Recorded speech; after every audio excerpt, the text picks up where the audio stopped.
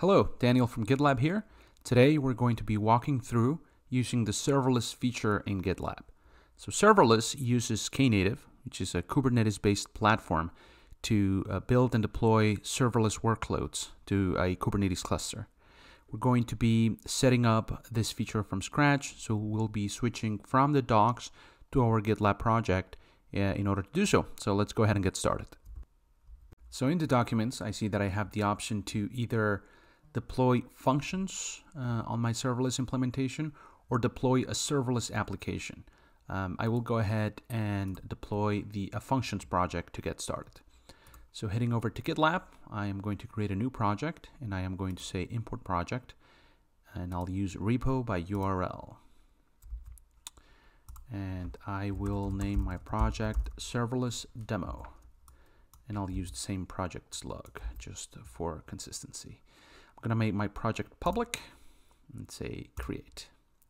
So all the assets for the project will be imported here, and our very next step will be to add a Kubernetes cluster to our project. So I am going to do that by going to operations and Kubernetes. I'm going to add a cluster on GKE to make things simpler for me. And I am going to name this cluster serverless demo. I'm going to leave the environment scope as star, so it will cover all environments. I'm going to select the relevant project here, and I am going to leave the defaults here, which is 3 nodes on an N1 standard 2 machine and with RBAC enabled. It'll take a second to create the cluster, and then we'll deploy the necessary applications. Okay, so after a couple of seconds, my cluster is ready to go. And in order to deploy applications to it, I will go ahead and install Helm. And that way I will be able to deploy the rest of the applications.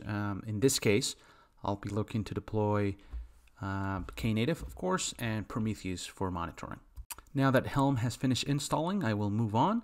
Note that I do not need to install Ingress, as Knative comes with its own Istio-based Ingress, which we'll be using. So next, we'll go ahead and set up Prometheus for monitoring. Okay, now that Prometheus has finished installing, I will go ahead and install Knative. Before I click on that install button, I will go ahead and provide a domain name, which then I will set an A record for, where all my functions will be served. Okay, so after Knative has finished installing, the Knative IP address field will display a question mark until the full IP is retrieved, which we will then use to configure that A record. Okay, now that the IP address has been generated and it's displaying here, I will go ahead and copy it to my clipboard and head over to my domain settings. Here I will enter an A record, and I will just enter star here, and that'll route any domain and subdomain to this IP address. So I'll go ahead and click add, and that is done. So I'll head back to my project and let's go over the repository structure of the sample project. So there are 2 templates that are provided here with the sample project. The first one is the GitLab CI.yaml. Here we specify a deploy stage that is making use of the trigger mesh CLI to do the build in Knative. And the second one is the serverless.yaml file. Here we are specifying the function attributes, such as its name, the runtime it's using, and a brief description. And finally, we have the directory where the function data is. Here we're using an echo function that basically echoes back whatever data I submit to it. Okay, so we're ready to trigger our function.